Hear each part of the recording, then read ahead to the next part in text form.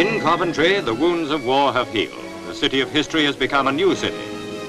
It suffered more than any other English town, but has made amazing recovery.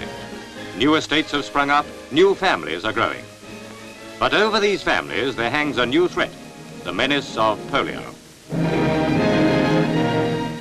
Whitley Hospital is a frontline fighter against the outbreak, which many believe is caused, or at least aggravated, by the network of dirty waterways which surround the city.